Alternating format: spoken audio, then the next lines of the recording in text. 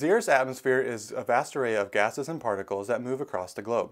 The particles in the atmosphere can have a lot of different impacts, one of which is to allow clouds to grow. Particles in the air come from a lot of places: power plants, cars, volcanoes, even waves crashing in the ocean. These particles come in a large range of sizes, all of which are much smaller than the width of a human hair. Tiny particles in the atmosphere can be the seeds of clouds. Water vapor in the air, humidity, can easily condense on the particles, creating a cloud droplet. Clouds form differently in either clean or dirty air. In clean air, clouds are made of a small number of large droplets. These clouds are somewhat dark and allow most of the sunlight to pass through. However, in polluted air, water has a lot of particles to condense on. This creates a lot of small droplets.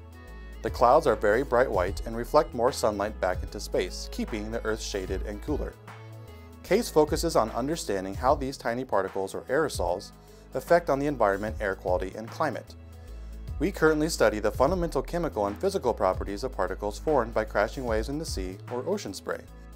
This is important due to the fact that oceans cover approximately 71% of the Earth's surface and create a lot of spray. So the ocean is critical in understanding how particles in the sky affect the Earth's climate.